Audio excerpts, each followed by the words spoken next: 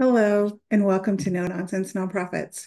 I'm Sandy Ray, founder of Sandra E. Ray CPA, where we alleviate financial headaches so that you can create a bigger impact. We get lots of questions asking us how to set up our accounting system for nonprofits.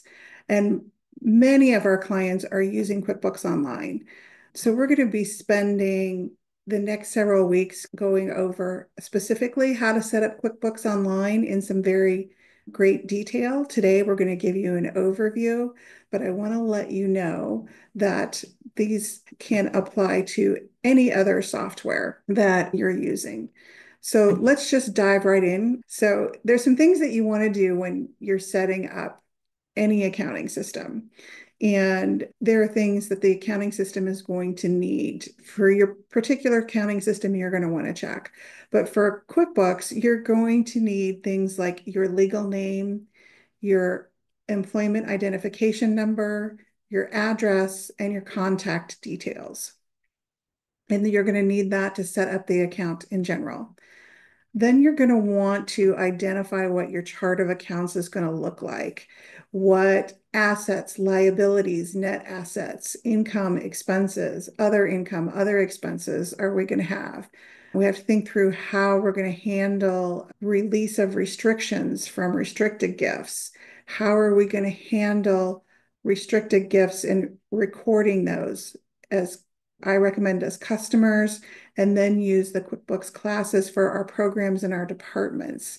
That way we can get multiple reports out of there by program or by grant or using a combination of classes or customer reports and then filtering so we can get some really detailed information. You're going to want to know your primary accounting method. Are you a cash basis or accrual basis accounting method? And then, like I said, we're going to identify some very specific recording requirements. What do you need for fund accounting? What do you need for donor tracking? What do you need for grant management? Those are the kinds of things we're going to be looking at. For QuickBooks, I'm often asked what's the appropriate version to consider for QuickBooks. For most nonprofits, that is going to be QuickBooks Plus. That gives us the 40 classes that we need, multiple customers, that kind of thing. If you find that you're going to be using more than 40 classes, you're going to have to move to QuickBooks Advanced.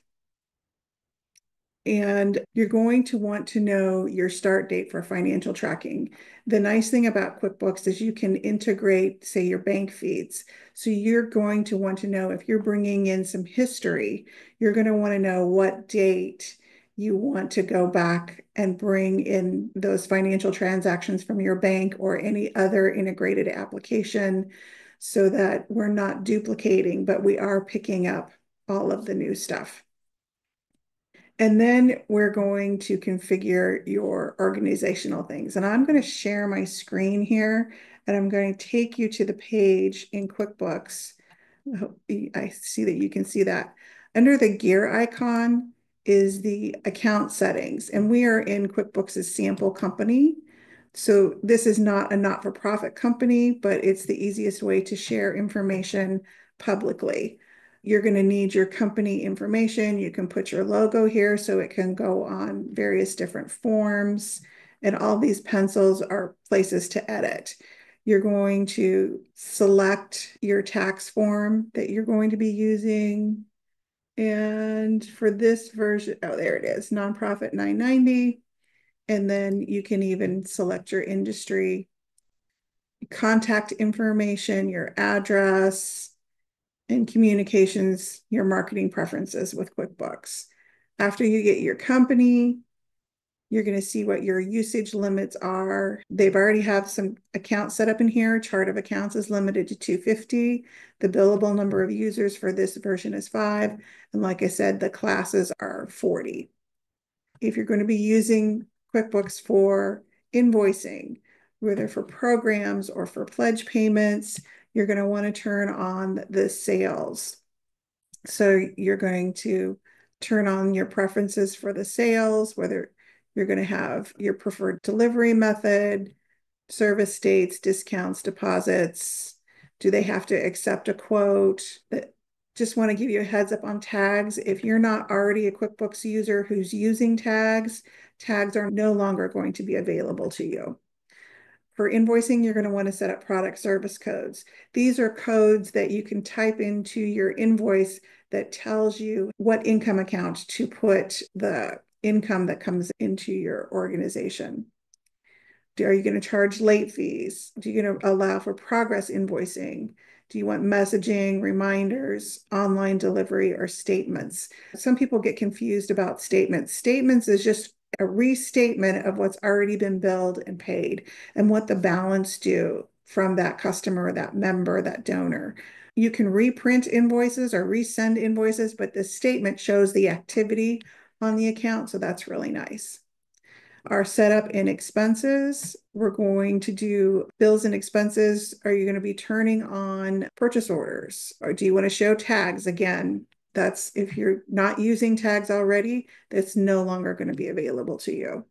Do you want to be able to track items by customer? If you have some grants, whether they're cost reimbursement or you have grant reports that you have to report back by a budget, you want this turned on. So make sure that is turned on, because my recommendation is the grant is a customer. And so every transaction that comes through, you're going to tag it with that customer, and then we can run reports by customer and have your grant reports all ready for you. Again, are we going to be using purchase orders, and what kind of messaging do you want on those? If you're using time and time tracking, we can turn that on here. And that is very helpful if you've got a team who you need to allocate their actual time worked to various programs. We can get that time tracking done. There's apps they can have on their phone or on their desktop in order to track their time. And then under advanced, this is where we're setting up like our accounting stuff. What's our fiscal year? What is our accounting method? I love the closed books. Whether you turn it on or off, I would prefer that you have it on and you put a closing date in there. Say you just finished closing April. You have the option of allowing changes after viewing a warning, or not allowing changes only if somebody's entered a password. The password keeps people from posting to your QuickBooks after a period's closed. The warning will allow the people to continue, but those integrations that we have, say from our donor management system or our credit card, those won't be able to post to a closed period. That's very important to understand. Of course, our company type, our chart of accounts. Do you want numbering, categories? Are you tracking classes or locations? Obviously, those are two types of tags of information that we can use. I like to turn both of those on, depending upon how you're doing your setup. Are you doing projects? That's basically the same thing we're doing with customers as grants. What's your currency and some other preferences? So that's the basic setup in setting up QuickBooks in the settings section. I kind of want to talk a little bit about the chart of accounts. If you go to settings, there's several ways to get to places. You go to chart of accounts. Now, depending on how you set things up, QuickBooks will make recommendations for a chart of accounts. So you can start like from day one with some chart of accounts, but you can go in here and you can add, you can remove. There are some accounts that QuickBooks will not allow you to remove. For example, retained earnings, the system uses that. Accounts receivable, accounts payable, the system uses that. So it won't allow you to actually delete them, but it will allow you to rename them. As you can see here, we have a checking and a savings account, and these little back and forth arrows let you know that those are accounts that are synced with the bank. So QuickBooks is going to the bank and pulling transactions in. Same with our credit card. And these are things that you can do to set up to make your accounting much easier. We want to make sure that in the income section, and it's not going to show very well here, that we're doing things like we have donations, grants, and program fees. In expenses, we're going to want program expenses, administrative expenses, but we can also handle those through classes. We may want to do things like program expenses and office supplies, because programs may have both. But if we just do supplies and we're using classes for programs, we're using classes for administration and fundraising, we can have one supplies account and we can still get the information for the R990 and get that split across those program admin and fundraising. Our asset accounts, of course, you're going to want to have your cash accounts, your receivables.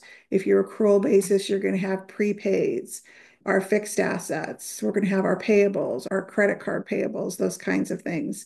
And then because this is a for-profit, the equity section does list things as equity. For nonprofits, as is going to be our net assets, either net assets with or without donor restriction. I want to talk a little bit about classes. I'm going to turn the sharing off for a moment. The nice thing about classes, as we alluded to, is it allows us to track every transaction by a program. So we can have a class for programs, and then within there, we can have all of our programs. And like I said, we can have up to 40 classes. So a class with maybe 2 subclasses is considered 3 classes, just if you're keeping track. So those kinds of things, so we can have a program that may be supported by several grants.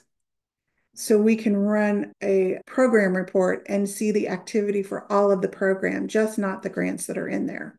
Vice versa, we may have a grant that supports several programs. We can run a grant report and have the classes all showing individually all the different programs, and we can see that program and we can see how we spent the money. QuickBooks is not that great for donor tracking. You can do it, but it's not going to give you the bells and whistles that a donor management system is going to give you. And that's because you're going to have to really work hard to get those acknowledgement letters out. You're going to have systems outside of QuickBooks, but you can do it. You can track the gifts within QuickBooks, but all those acknowledgement letters and appeals and things like that will be done outside of QuickBooks.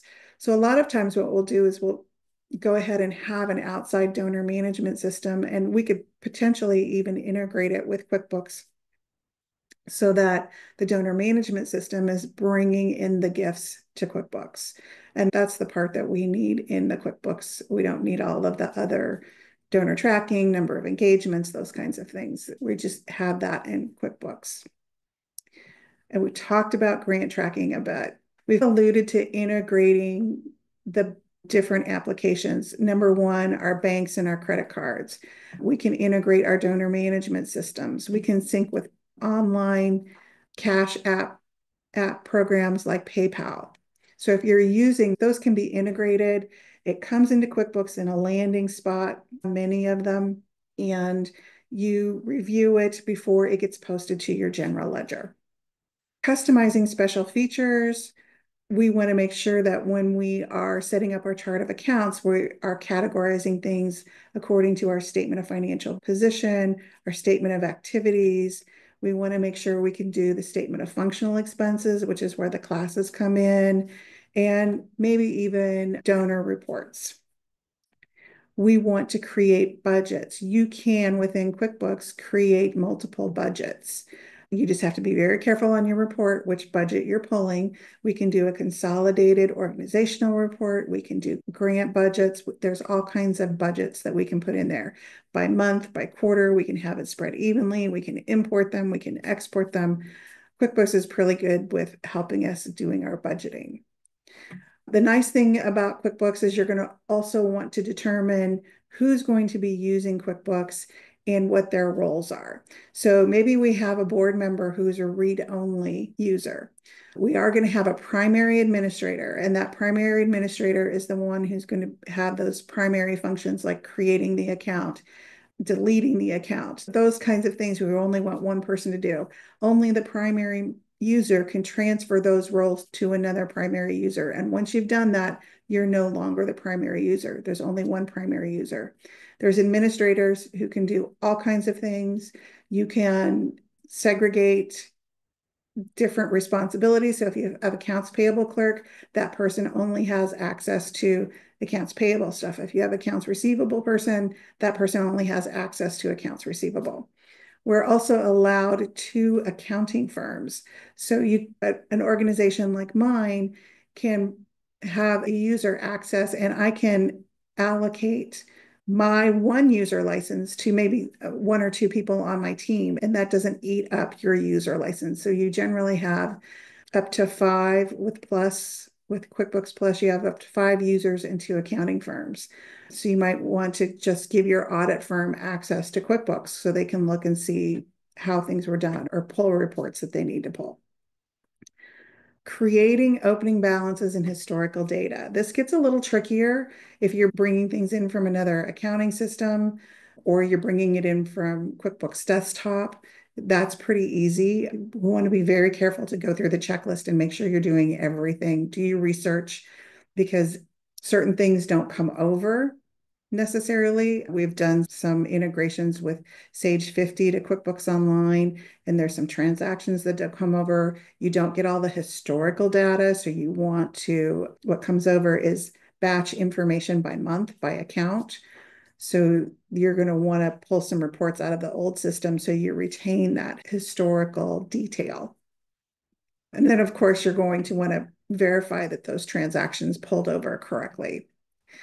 And then after you looked at your old accounting system, if this is what you're doing, you're pulling in from an old accounting system, you're going to want to run that trial balance in the old system and the trial balance in QuickBooks and verify that they're the same. You're going to want to look at your receivables aging and your payables aging to make sure they're the same. Once you've done all these final checks, you can go live with QuickBooks. You can start using it. You can start using it from day one if you've got all this stuff done. You want to do a few tests. Make sure that your integrations are working. Record a test donation. Run a report. Process a vendor bill. Make sure things are working the way you expect. And if they aren't, you might want to do a little digging and figure out what's going on. Maybe there's a checkbox that's in the setup that you missed, something like that. You're going to want to create some recurring transactions. And for things that are going to recur on a regular basis for the same amount, the same vendor, the same customer, that kind of thing. Those make life easier if you set them up to automatically. The same thing can be done for reports. You can schedule reports to be emailed out to you. Those automations make your life a little bit easier. They just show up in your inbox. You're going to want to make sure that it's backed up and you have the correct maintenance plan. So you're going to want to make sure that's done because we've all had the instance where we've had a bad backup and we've had to rebuild from an older backup, and it takes twice as long as it originally did to put the information in. I went very quickly, but I got through the list. I appreciate your patience. In the next few weeks, we're going to be going into some great detail on some of these items, so I'll be showing you more. I hope this was helpful for you today, and if you have any questions on this or other topics, please let us know in the comment section. Of course, we always appreciate your likes. I want to thank you for joining me today, and remember that creating a bigger impact starts with stopping the nonsense. If you're dealing with nonsense in your nonprofit organization, we'd love to help you cut through the noise.